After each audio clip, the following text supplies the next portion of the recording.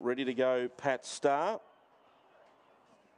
Pat Star, the favourite here for Gary George. 250, 480 for Carolyn's Joy. The green light's turned on. And the lure roll set for the hip pocket Bendigo.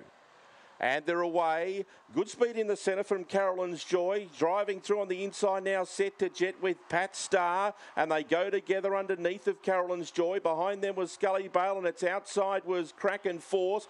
Deep on the track was All In Merit. Well back to Artemis 1 and full speed ahead. They bunch up. Leader set to jet. On the inside was Pat Star coming through, and down the outside, Carolyn's Joy. Carolyn's Joy got up to win in a messy finish and beat Kraken Force. Third home on the outside, on the inside. Maybe Pat Star from Scully Bale, but it's close. And set to jet was in the middle. And then came Artemis 1, followed by All On Merit and full speed ahead. The time is 24.300. Number 5 has won it. Number 5, the winner, Carolyn's Joy for Wendy Seymour, and beats Kraken Force and Scully Bale. 5, 7, 1 and 3.